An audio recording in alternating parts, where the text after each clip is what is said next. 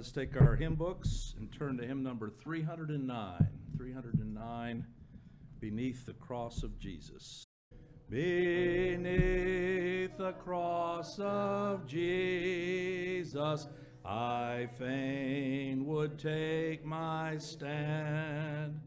The shadow of a mighty rock within a weary land, a home within the wilderness, a rest upon the way.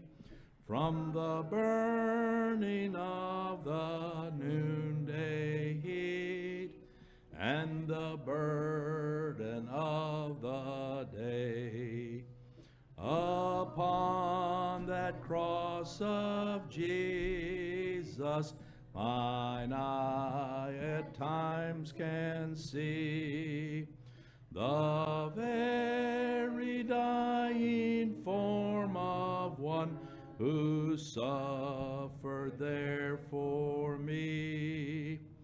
And from my smitten heart with tears to wonders I confess the wonders of his glorious love and my own worthlessness.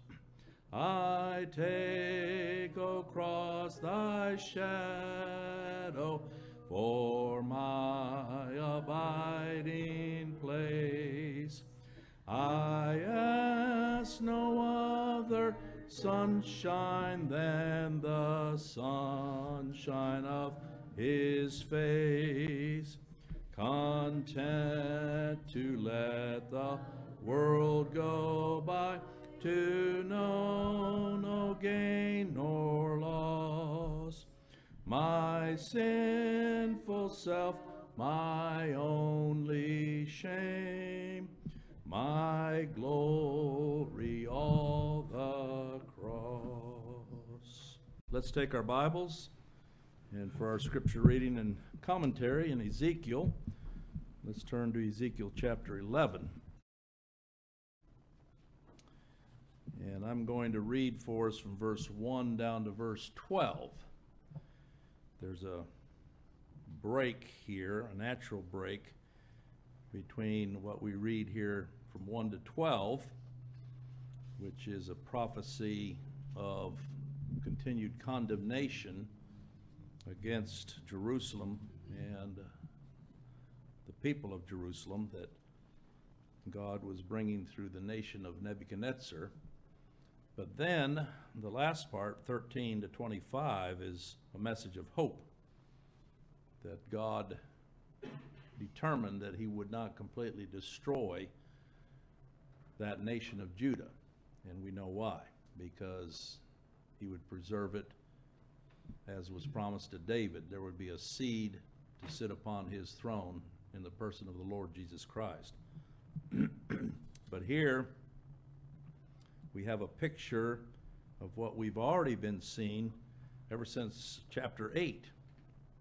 8, 9, 10, and 11 are all this view that was given to Ezekiel of the glory of the Lord departing from the temple. That's as much as saying God removing his blessing, God removing his presence. And so here in verses 1 through 4, we read, moreover, the Spirit lifted me up. And again, that ought to be a capital S. And brought me unto the east gate of the Lord's house, which looketh eastward. And here it is again when you read these. And behold, this is to catch our attention. Behold, at the door of the gate 25 men, among whom I saw Jaazaniah, the son of Azur, and Pelatiah, the son of Benaiah, princes of the people. If you wonder why these were pointed out, it's because they were the leaders of the rebels. We might not know much about them, but These would be every bit as much like Paul talked about of those that opposed him in his day in the gospel. Then said he unto me, Son of man, these are the men that devise mischief and give wicked counsel in this city. How were they devising mischief? By leading the people in idolatry. These are the ones that had their backs toward the temple that we already saw earlier in Ezekiel chapter 8, and were actually directing the worship away from the temple to the sun. They were sun worshipers. But here in verse 3, again their rebellion, which say, it is not near. Let us build houses. This city is the cauldron, and we be the flesh. So even though Jeremiah had prophesied, and Ezekiel, remember they were contemporary, that this destruction was certain, they were saying, no, it's not. It's not near. In other words, even though Nebuchadnezzar had already come down and twice and taken people into captivity, here's the picture, like I've often used, of cattle eating grass, and the butcher truck shows up, and they load up a few, and the cattle just kind of observe and watch what's going on, and when it disappears down the road, what do? Go right back to eating. Here, when it says this city is the cauldron, you normally think of a cauldron as something that you cook flesh in. But here would be specifically where meat was preserved, put in a big pot to be cooked at some point. Oftentimes they would put salt in it to help preserve it and keep it. They didn't have refrigeration back then. And so the sense of the word cauldron here is that we be the flesh. In other words, everybody else has already been taken off. That's how they were reasoning, those first two exiles. But we're left, so that means we're preserved, and we're the good meat. We're the ones that are better than those that were taken. That's what they were prophesying. Therefore, verse 4, the Lord says, prophesy against them, prophesy, O Son of Man. And the Spirit of the Lord fell upon me. Now there they got it right when they translated here as capital S. And said unto me, speak thus, saith the Lord. Thus have ye said, O house of Israel, for I know the things that come into your mind, every one of them. Here our Lord is pointing out that it's not just the external activities that condemned them, even though it was idolatry, but it's what's in the heart. Where does idolatry begin? But in the heart. The departure from the truth is always in the heart. In verse 6, you've multiplied your slain in this city, and ye have filled the streets thereof with the slain. You might say, well, how have they multiplied the slain in the city? Well, it's because of their false leadership that God was bringing judgment on the people. This is representation. As go the preachers, so go the people. And I know some try to reason and think, well, why does God blame the people when his fault was with the preachers? Well, people are at fault for listening to them, for following them, for supporting them. I dare say in our modern day, if people stopped giving to these false preachers and would not support them, they would shut it down. It would be shut down. How would they live? Go ahead and starve them out. But ye have multiplied your slain in the city, and ye filled the streets thereof with the slain. Therefore thus saith the Lord God, your slain, you see on who he puts the blame here, your slain, whom ye have laid in the midst of it, they are the flesh, and this city is the cauldron, but I will bring you forth out of the midst of it. So he's taken that illustration of, you've saved up this meat, supposedly considering yourselves to be the preserved ones, but look at all the slain in the streets as a result of Nebuchadnezzar's attacks on that city and that people.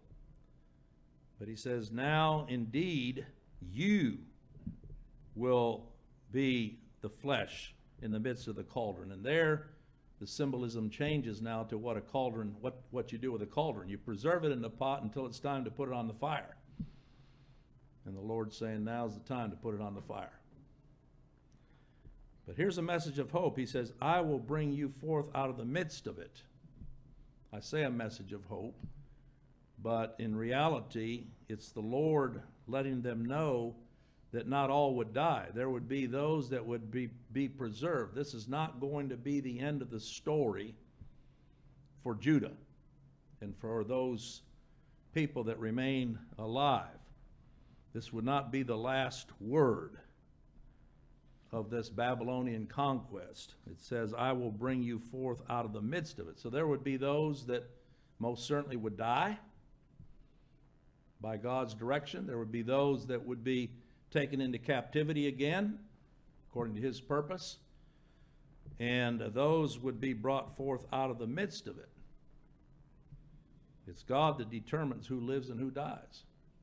This is not up to man. So when he says, I will bring you out of the midst of it, it is to do what? Well, it says in verse 8, you have feared the sword, and I will bring a sword upon you, saith the Lord God. It's like so many people today know there's a judgment, and yet they will not follow how God has declared that he should be approached. That judgment that was put on the Lord Jesus Christ is the only escape. And all others will suffer at the hand of God in judgment. But even that doesn't change the way man lives. Man continues to be an idolater by nature. We see it in our day. Religion is a popular business. And even though knowing the judgment of God and that the entirety of this book we're reading here points to the judgment upon any that are outside of Christ, yet people continue to pursue their own way. But the Lord said, I'll bring a sword upon you, that very sword that you feared. Talk to most people today, they're afraid of judgment. And especially as it comes closer to time to dying. People begin to try to straighten up their lives and regret what they did. None of that's going to change the sword. But when I said some of these would be preserved alive, look what verse 9 says. I will bring you out of the midst thereof. So even those who did escape death, that were brought out or were able to escape out of the city, what does it say? Deliver you into the hands of strangers and will execute judgments among you. So in reality, no escaping. Even though some lived longer than others, in the end, God had purposed to bring judgment upon them. And he would continue to deal with them wherever they scattered. There was no escape. Ye shall fall by the sword. And notice he says, I will judge you in the border of Israel. Think about all around the border of Israel. They've escaped out of Jerusalem, perhaps, but they're caught in this net that God has cast of his judgment. And sooner or later, they will endure God's judgments or suffer God's judgments at the hand of other enemies, not just Nebuchadnezzar. So this is what it's talking about here when it says, in the border of Israel. Remember that Israel was a synonym of the northern tribes. So these that were down south thought, well, we'll escape up north where it won't be so bad. But the Lord says even there he would bring his judgment to pass. Here's where we see that God in his sovereignty and his judgments, he'll extend these wherever he has purposed the condemnation of sinners. None will escape. In verse 11, well, end of verse 10, here's the reason. Ye shall know that I am the Lord. People trifle with that today. They speak of God as if he's a buddy or even a genie, rub the bottle a little bit and out comes what you want. No, he's sovereign God. He's the Lord. And you will know it. Those that he saves know that he's Lord. Those that he condemns will know that he is the Lord. Capital Lord. And it says, this city shall not be your cauldron. Now it goes back to that first image of that pot where meat was stored, where they thought that somehow they would be preserved. This city shall not be your cauldron. Neither shall ye be the flesh in the midst thereof. What he's talking about there is the good flesh, the preserved flesh. Somehow you've escaped what these others have endured. No, not even that city, that cauldron, would be a refuge for any that remained there. Because that's what they were saying. Well, so long as the temple stands, we're all right. We got the temple. And the Lord's telling them, no, judgment is certain and sure. Jerusalem would not be any protection for them at all, nor will any man's religion. People will hold on to their profession and their works and their zeal and all these things, but it won't stand in the day of judgment. And again, it's repeated twice. Verse 12, ye shall know that I am the Lord. I don't believe that we've preached God aright as he is in Scripture unless we preach him as he is indeed, as the Lord. People use that. He's Lord, he's Lord. But that means he's sovereign. He's sovereign in creation. He's created all things for his pleasure through his Son. He's sovereign in providence, the outworking of every detail of history is God working it out. It's not man's, it's God's history. And he's sovereign in salvation. Who he saves is according to his sovereign will, and he's sovereign in condemnation. There's none that will be able to say in that day of judgment, well, I didn't deserve it. You shall know that I am the Lord, for ye have not walked in my statutes. You stop and think about what all of God's statutes were about. What were all those types and pictures and prophecies all about? It was the coming of the Son of the Lord Jesus Christ. That temple was a picture of who he was. And yet they turned their back on it. These leaders that were mentioned here earlier led people to worship the creature rather than the Creator. Neither executed my judgments, but have done after the manners of the heathen that are round about you. Beware of popular religion. Beware of looking around and seeing what other so-called congregations are doing. Well, what's the latest? Latest book, latest fad, all these things. I say beware, because it's an ensnaring of those who don't have their eyes on Christ and the cross. And that's what was the case here. So as I said, we're going to draw a line there in verse 13 following. We'll come back to it because it pushes the cry. You can see in verse 13, it came to pass when I prophesied that Pelatiah, the son of Benaiah, died. Then fell I down upon my face. So this is one of those leaders that suddenly the Lord took out right before them.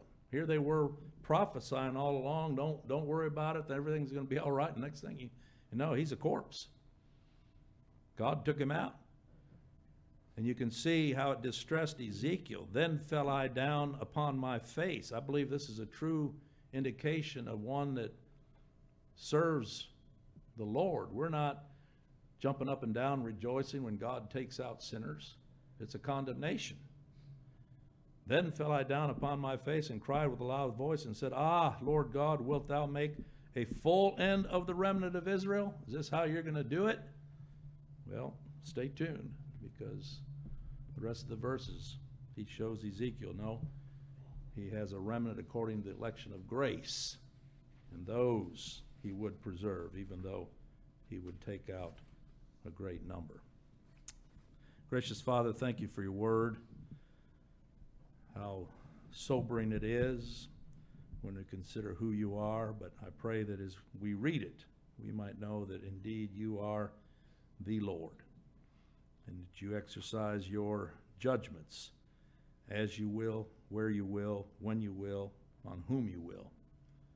And that if we've been preserved, it's not for anything in us, but it's only by your grace and because of the work of the Lord Jesus Christ. So I pray that your word would be directed to our own hearts, that we would truly worship you. And we're mindful to give you the praise, honor, and glory in Christ's precious name. Amen. Let's turn to hymn number 3.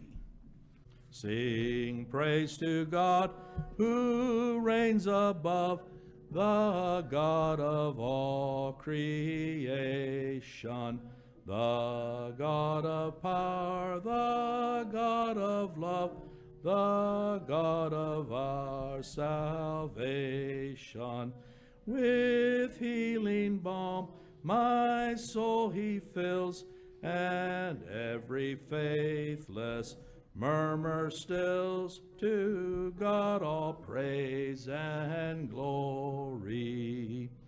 With God's almighty power hath made, his gracious mercy keepeth. By morning glow or evening shade, his watchful eye ne'er sleepeth.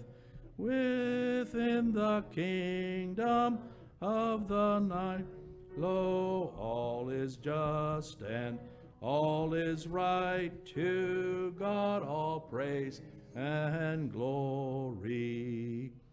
The Lord is never far away, but through all grief distressing, and ever present help and stay, or peace and joy and blessing.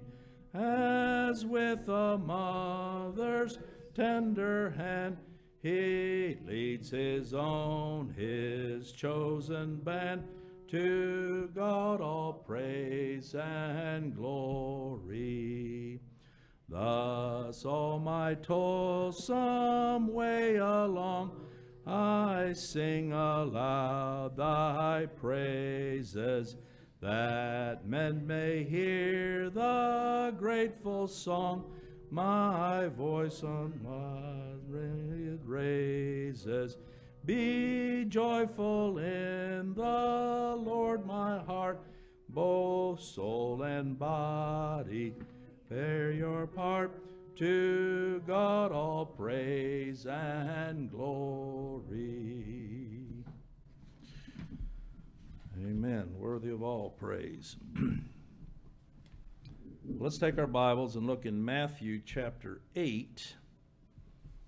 And my text is going to be from verse 5 down to verse 13.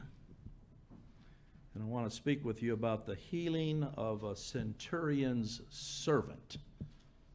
This is the next miracle that we're considering together in our study through the miracles.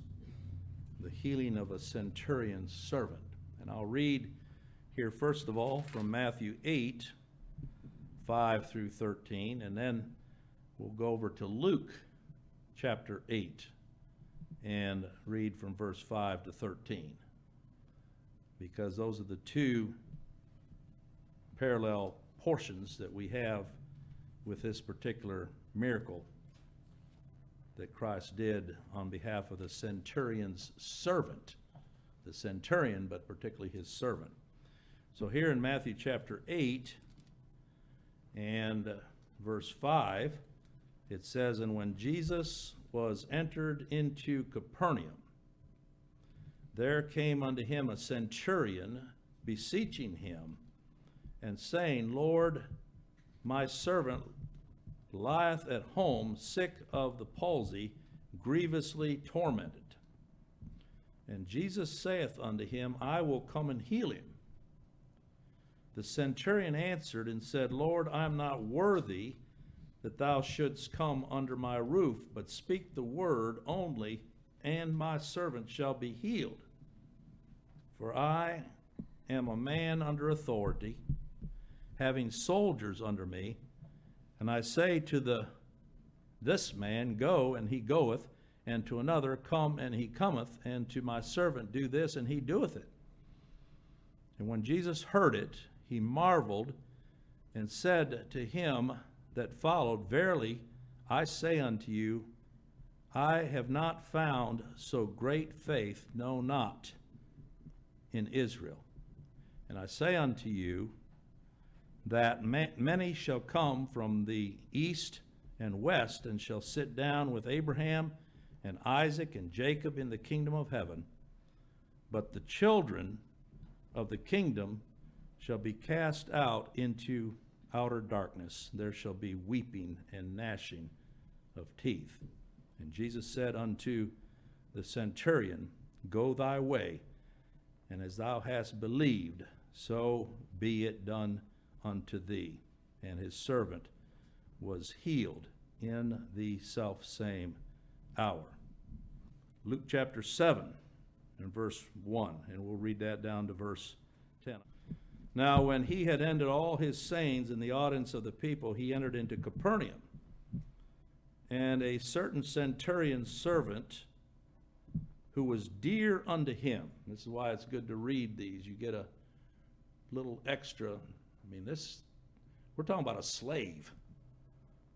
You talk about an uncommon bond, a centurion, a Roman. But the compassion he had for this slave, that's what the word servant means. He was sick and ready to die. And when he heard of Jesus, that's an important added description there. It wasn't that he just happened upon, but when he had heard, not just with a physical ear, but being drawn here, even having heard, he sent unto him the elders of the Jews, beseeching him that he would come and heal his servant. And when they came to Jesus, they besought him instantly, saying that he was worthy for whom he should do this, for he loveth our nation, and he hath built us a synagogue. Notice how the Jews, even these that were disciples, were trying to influence or convince Christ as to why he ought to show favor to this centurion. But that's not why God shows grace. It's not for anything we've done. Then Jesus went with them, and when he was now not far from the house, the centurion sent friends to him, saying unto him, Lord, trouble not thyself, for I am not worthy that thou shouldst enter under my roof. So this gives us an added perspective, because here in Matthew 8, when it says there came unto him a centurion beseeching him, here it was through his servants that he would not even approach unto the Lord. So there was some kind of intermediary between him as a centurion and his view even of the Lord Jesus being high and exalted above him. As you talk about a centurion, they were the commanders of the day, rugged men. But he said, I'm not worthy that thou shouldst enter under my roof. Wherefore neither thought I myself worthy to come unto thee. It doesn't contradict what we're reading over here. How did he come here in Matthew 8 and verse 5 unto him, beseeching him? It was through these servants of his intermediaries, not even worthy to even approach himself unto Christ. And he said there, but say in a word, and my servant shall be healed. For I also am a man set under authority, having under me soldiers, and I say unto one, go, and he goeth, and to another, come, and he cometh, and to my servant, do this, and he doeth it. When Jesus heard these things, it says he marveled at him, and turned him about, and said unto the people that followed him, I say unto you, I have not found so great faith, no, not in Israel. And they that were sent, returning to the house, found the servant whole that had been sick. That's why we have these different gospels, to help give us the complete picture that we have here. So as we look at this, first of all, I want us to consider the centurion's need.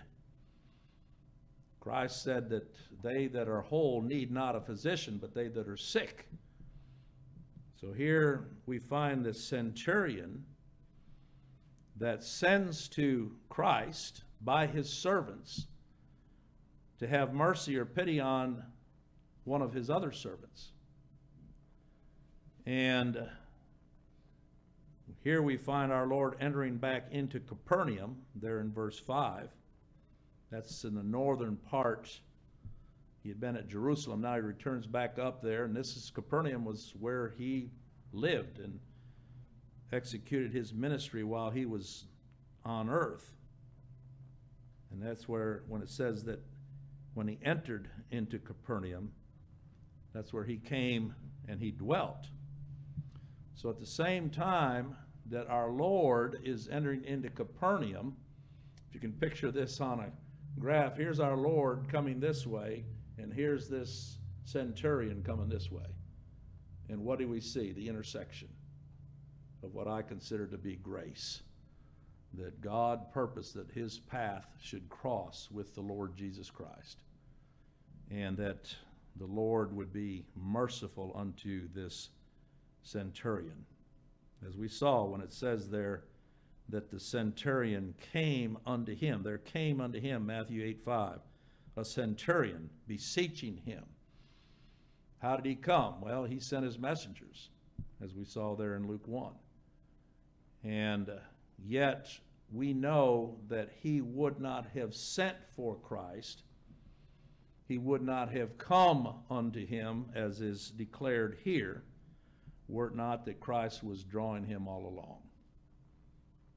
That's how the centurion would know his need. First of all, the whole situation with the servant being sick unto death and the centurion loving that servant. That was all purposed by God for this time, for this moment, that Christ might be pleased to reveal himself in him. That's the only way any sinner comes. There were multitudes. There were many that were following out of curiosity or for other reasons. But here this specific centurion is pointed out in this gospel as one in need. That's how the Lord draws sinners. He makes them to know their need. Else they would never seek a physician, and draws them. Over in John chapter 6, it's good to be reminded of what the scriptures tell us about how it is that sinners come. In John chapter 6, it's very clear in verse 44. No man can come to me except the Father which hath sent me draw him. So all the while that this centurion was coming to Christ, it was the Father drawing him. That's clear. And it says, I will raise him up at the last day. This would be one for whom Christ would die and be buried and rise again and ascend on high. And then, as if that's not clear enough, again in verse 65 of John 6. These are important scriptures to understand the movement behind men's movement. There were many that were going the other way, and God directed that they go the other way. But here's one coming his way. Why this one? Was it because he was more intelligent than any of the others? Had more zeal than the other? No. The need. It was clear that unless Christ intervened on behalf of this beloved slave of his or servant, that there would be no hope. But where does that motivation derive? Here in verse 65 of John 6, it says, Therefore said I unto you, that no man can come unto me except it were given unto him of my Father. Here we see the harmony between the Father and the Son. And you've heard me say that it's between the Father and the Son that the work was done in salvation. Those for whom it's done are the beneficiaries, but the work was done between the Father and the Son. And so here's another important detail in this. When you think about a centurion, that means he was a Gentile. He was a Roman governor or an officer of the Roman army, had been promoted to this position. And stop and think about it. Most every Jew under Roman occupation, that's how they saw their lives there in Israel, hated anything to do with the Romans, especially the centurions and those that were given charge over the people. And yet, it's interesting how the grace of God works. Here we have a Gentile, Roman, hated by the Jews, leader, officer of the Roman army, coming to a Jewish Messiah. Because Christ said salvation of the Jews. Here he was of this lineage of David, coming in the flesh. And yet none of that hindered him from coming. Why? Again, because of the need. He came not for any selfish reason either. It wasn't even exercising his authority or demanding anything of the Lord or negotiating with him, but rather on behalf of his servant, one whom he loved. And so we find the centurion who's drawn by Christ, a Gentile, and there again it's a picture that Christ didn't, when the scriptures call the Lord Jesus the Savior of the world, it doesn't mean he's come to save every single sinner in the world, but it is in the ethnic sense. He's the Savior of Jew and Gentile, bond and free. And that's what we see here with regard to this centurion.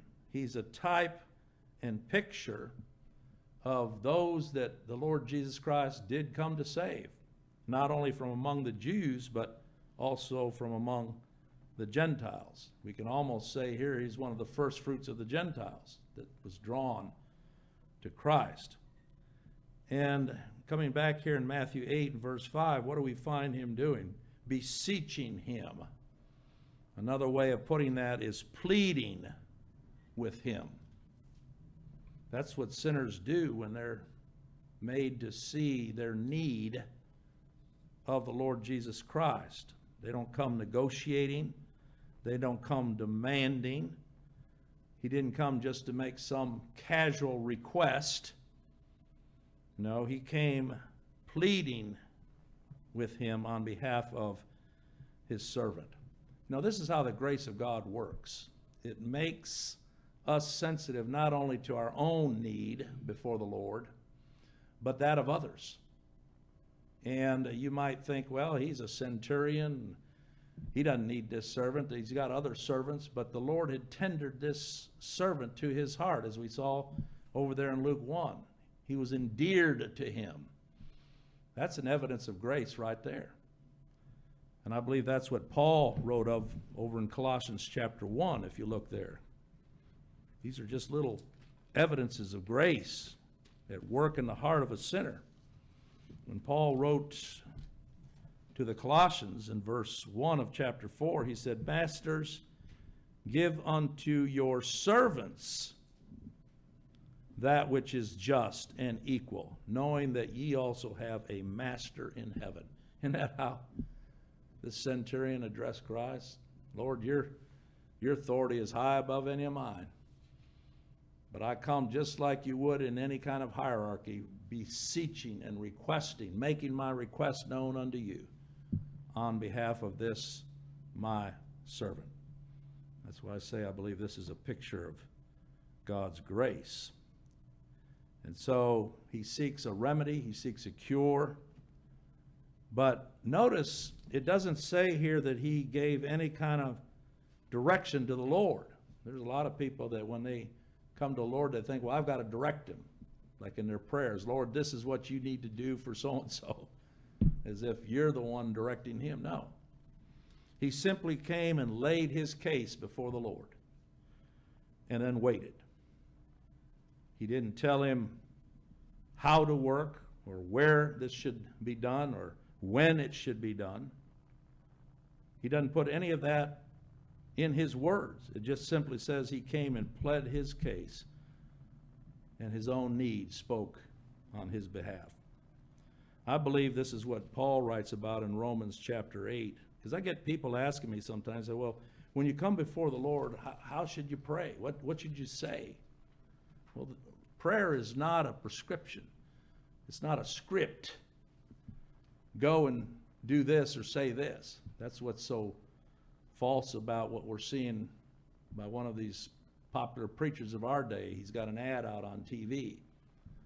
And they've got the money to put it out there. He keeps repeating it. Every time I see it, I just, because he's telling people, if you really want to know if you're a child of God, then you do step 1, 2, 3, you pray this prayer, you tell God this, and if you do, oh, by the way, there's an 800 number down here that you can call and let us know that you've made your testimony for Jesus. That's religion. That's putting in men's mouths things to say and then leaving them with the false hope that somehow because they've said a prayer, done exactly what the preacher said, that now they're children of God. No. Here in Romans chapter 8 and verse 26, we don't know how to pray as we ought. I'm sure this centurion, again, the fact that he sent these other messengers on his behalf, knowing himself not even worthy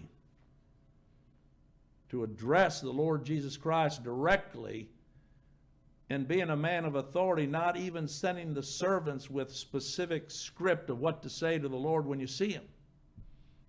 It just simply says he came pleading. And that's how the Lord does the work in the heart of a sinner, as he's drawing them to Christ. Here in Romans 8:26, it says, likewise what? The Spirit also helpeth our infirmities.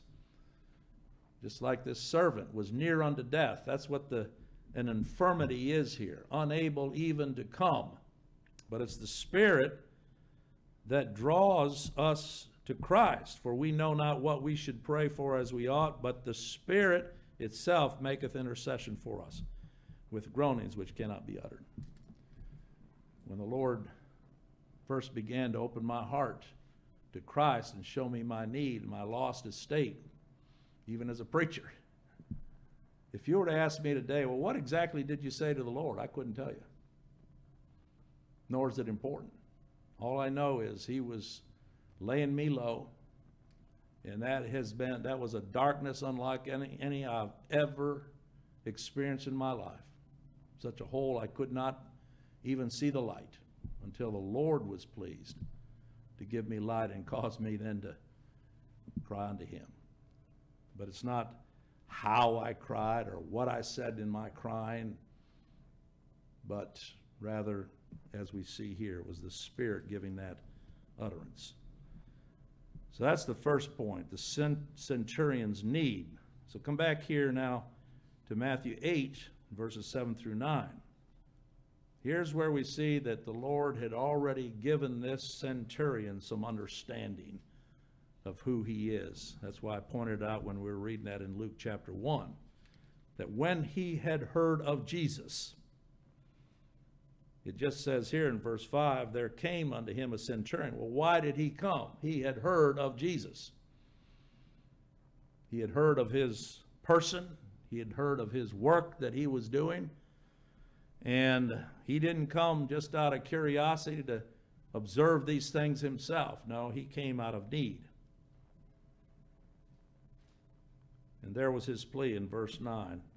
Notice how he addresses our Lord Jesus. Lord, my servant lieth at home sick of the palsy, grievously tormented. In other words, unless you intervene, Lord, then there will be no hope.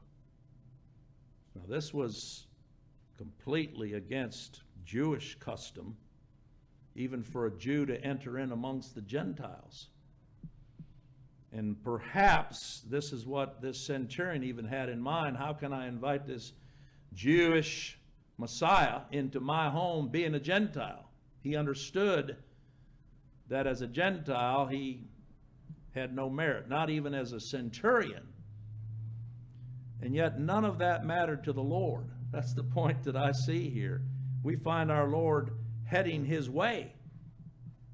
This was not going to stop our Lord simply because he was a Gentile. Why? Because this is one that the Father had given him from before the foundation of the world, for whom he had come. and only just now this one was discovering it. That nothing should hinder our Lord from coming to him. Not culture, not race,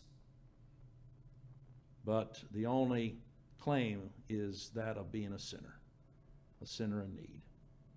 And that's who the Lord came to save. Paul said this is a worthy saying, worthy of all acceptation, faithful saying, that Jesus Christ came into the world to save sinners, of whom I am chief. But here we find this centurion acknowledging the authority of the Lord Jesus Christ. When he says, first, I'm not worthy, that's the sense that the Lord gives any that he's drawing. We're not worthy. I have nothing in me, nothing but corruption. Who am I that the Lord should save a wretch like me? I listen for that in people's testimonies, because there's some that believe that it's their entitlement. And they reason, well, if Jesus came in the world to save everybody, I'm somebody, so he must have come to save me. It's almost like an entitlement. They've never seen their need. They've never seen their unworthiness. So the fact that he, being a centurion, not only saw his unworthiness, but saw the worthiness of Christ as his authority. And he says there, but to speak the word. I love that. Christ is the word. And when he speaks the word, that is, he grants salvation according to his word. That's the only reason any of us can claim to be the Lord's. It's according to the word of the Lord himself, of Christ himself. But here, already the Spirit had given this centurion this understanding of Christ's authority. Something that many today that make a profession of faith in so-called Christendom have never understood. They're almost shocked when you begin to talk to them about the sovereignty of Christ, saving whom he will. And he didn't come to save everybody, but those that the Father had given him. They're appalled, many of them, like, no, I thought it was based on my decision. Nope. This is what the centurion recognized all along. It was based on the authority of the Lord Jesus Christ alone, that if he but spoke the word, there would be salvation. And I'm thankful that's what the Lord does. I don't know those for whom Christ came and died. When I preach, the scriptures just simply say, go out into the world and preach the gospel. The Lord will direct that word to the hearts of those that the Father's given him. And the rest, they'll go on their merry way, thinking themselves safe when they're not. But those that the Lord brings that word home to their heart, I believe they'll have this same response here as what we find with this centurion. And that's where our Lord then, in verses 10 through 13, as I read this, it might surprise you. You're going along because we know the Lord's directing it all, but then it says, when Jesus heard it, he marveled and said to them that followed. So there's all this crowd following him. Verily I say unto you, I have not found so great faith, no, not in Israel. When he's talking about have not found so great faith, he's not talking about quantity of faith, but quality of faith. And when he says have not found so great faith in Israel, obviously there was faith in Israel. The writer to James writes that in his epistle. The faith that was once delivered unto the saints. It goes all the way back to the Old Testament. That faith is talking about the object of faith. But what Christ is talking about here is that in that present state of Israel, he came unto his own received him not. They turned thumbs down on him. So when he's saying here, he's really bringing this centurion up as a rebuke to those of that nation. Here's this Gentile, here's this hated Roman, and when he says, I say unto you, I have not found so great faith, no, not in Israel, he's talking about one who was coming to Christ for who he is. What was the one thing that Israel was denying, religious Israel? They were denying that he was God. What was this centurion asking? He was asking the Lord Jesus to do a God act. Act as God, if you will, Lord. That's why he said he'd not seen so great faith in all of Israel. You know, we've got people today that say they believe Jesus is God, but they don't believe that in Jesus as God. And you say, well, how can you say that? Because they don't believe that he does the saving. I can't tell you how many people are professing Christians today that say, well, I believe Jesus is God. Do you? Do you believe then that in the matter of salvation, it is entirely his work to do without any contribution on your part by your so-called free will, etc.? In other words, they back off. No, I think he expects me to do my part. Well, then you don't believe in Jesus as God. When he created the world, were you there to give him advice and counsel? Were you there as he directed all history right on down to this time? No. This is all the outworking of him as God coming in the flesh. And I believe that's the sense in which he said, I've not seen so great faith in all of Israel. Where else is anybody that believes that I am who I am? You see, in every one of his miracles that he was doing, he was proving himself to be God in the flesh. Great is the mystery of God. God was manifest in the flesh. Why was that necessary? Because apart from him coming in the flesh, there would be no salvation. He had to be that perfect representative of those people that he came to save. And this was the view that this centurion had. Now, when it says he marveled, it probably can refer not only to the fact of this so great faith, because he's the one that gave it to him, but as a man, he was empathizing with this centurion, but he also marveled at the unbelief of those around. That here, with such clear demonstration of who he is, yet men in their hardness continued in their unbelief. And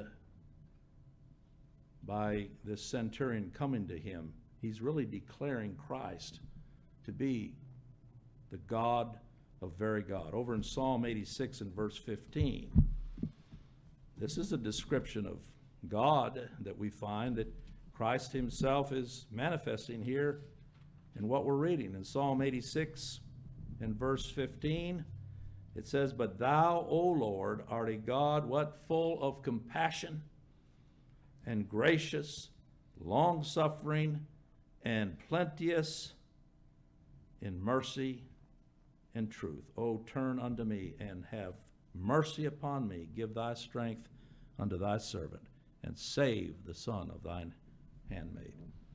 When Christ was going through his suffering, that's what he would have prayed to his Father, but he did it on behalf of his people that he came to save. And so when it says that he marveled, I believe that's to be understood of him as a man. As God, there wasn't anything that would be a surprise or catch him unawares. But as a man, we find him identifying with this one that his Father was drawing all along. And therefore, he marveled. I believe it's in the sense of rejoicing. It's like in the beginning when the scriptures say God created all things, and then he saw all that he created was good. What a marvelous, that word marvel is, it pertains to God. What a marvelous thing. That's what is being expressed here. That this one who's a Gentile should come and seek him. And then the final point to bring out here is where our Lord shows that his ultimate purpose in healing this centurion's servant, as he did, was to demonstrate that he had a people out of Gentiles and Jews who would be part of his kingdom. When he says there in verse 11 and 12, I say unto you that many shall come from the east and the west. and shall sit down with who? Abraham and Isaac and Jacob in the kingdom of heaven. When he says from the east and the west, that means from all corners of the world. Like it says in Revelation, he's redeemed unto God a people from every tribe, nation, and tongue. Here's an example right here, this Gentile. Of course, you don't have to, this isn't the beginning. You can go all the way back to Rahab the harlot. She was a Gentile. The Lord was pleased to redeem her. But it's the Lord making it divide. And there's a couple of things here that I see. One, when he talks about they'll come and sit down, in Christ's kingdom, it's a place of rest. Even as he finished the work and sat down, so those for whom he came enjoy that rest in him. Secondly, it's a place of good company, isn't it? Not for anything in us, but to enjoy the fellowship of such as Abraham, Isaac, and Jacob. They had been dead years before, and yet being dead yet lived. And they were awaiting the same thing as this centurion. They were awaiting the death of the Lord Jesus Christ to bring them out of Sheol, that place of the dead, and to bring them into heaven. And that this centurion should hope to be with them. Thirdly, a place of, notice the word many. I know we can get small in our perspective, because when we look around, we just see so few of us. Where are those that the Lord truly has taught of his Son? And yet, in the end, there's going to be a great number, many. That's what Christ said. He came to give his life a ransom for what? Many, the many. A number which no man can number. That ought to encourage us. That regardless of where we are in this space and time, yet the Lord has a people. I've often said there will be plenty of room in heaven, but no vacancies. Everybody's going to be there that's supposed to be there. And I see this here as a kingdom whereby all those that are the called, all those that God the Father has chosen, will be there to enjoy the presence of Christ forever. But in contrast, you'll see in verse 12, the children of the kingdom shall be cast out. That's the earthly kingdom. Everybody talking about earthly Israel today? No. That has been cast out. When Christ came and finished the work, natural Israel had no more reason to exist. If it still exists today, it's only because God promised that he would preserve them all the way to the end as a nation. But it's not because they're going to inherit eternal life. There are his elect among that nation, certainly, that he will yet draw. Paul gave himself as an example of whom the Lord foreknew. He was one of those, like a firebrand out of the fire. But natural Israel, you see there when it says, the children of the kingdom shall be cast out into utter darkness. Don't you dare put all your hope in national Israel over there, or think that somehow the world's turning around what's going on over there. Because their end is this, cast into utter darkness. In fact, Paul said of them, unto whom the wrath of God has come to the uttermost. And when he says there shall be weeping and gnashing of teeth, that word gnashing of teeth represents anger. You gnash your teeth when you're angry. They would not have him to reign over him when he came, even though this Gentile was drawn to him, to bow to him and believe on him, look to him. But those that said, we will not have this man to reign over us, they'll be cast into utter darkness, and there will never, ever be any repentance. Don't think when you read that where there's weeping and gnashing of teeth that somehow that means they're regretting not having received him. No, they're just as angry in hell as they were in life. Because without God granting repentance, that's all that a sinner can do, is raise his fist in the face of God and be angry. But God has purposed that all judgment be in the hands of his Son. And this is what this centurion was caused to see, the authority of the Lord Jesus Christ as God to save. He didn't think it was based on his pleading, but being drawn, what did he do? He pled. And people ask me that often. They say, well, how do you know you're one for whom Christ came and died? Well, Christ said, of all that the Father has given me, I'll not lose one. And that those that he has given to his Son, he says, shall come to me. And him that cometh I will no wise cast out. Why won't he cast him out? Why didn't he cast his centurion out? Why was he merciful to his servant? Because he was drawing him all along. He was one that the Father had given him. And therefore, he says, those that come I'll not cast out.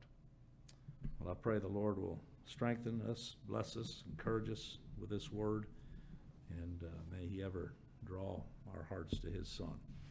Let's take our hymn books and turn to hymn number 340. Nearer, still nearer, close to thy heart. Draw me, my Savior, so gracious thou art. Fold me, oh, fold me, close to thy breast. Shelter me safe in that haven of rest.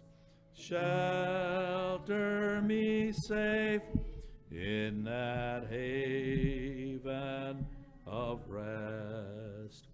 Nearer, still nearer, nothing I bring, not as an offering to Jesus my King. Only my sinful, now contrite heart, grant me the cleansing thy blood doth impart.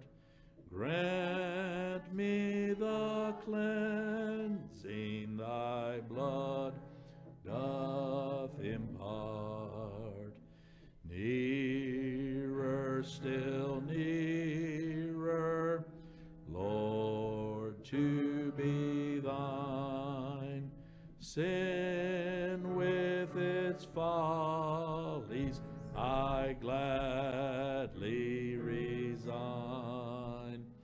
All of its pleasures, pomp and its pride, give me but Jesus, my Lord, crucified. Give me but Jesus, my Lord, crucified. Nearer, still nearer, while life shall last, till safe in glory my anchor is cast. Through endless ages ever to be nearer, my Savior, still nearer to thee. Nearer, my Savior, still nearer to thee. Amen. All right, we'll be dismissed and look forward to the next time, Lord willing.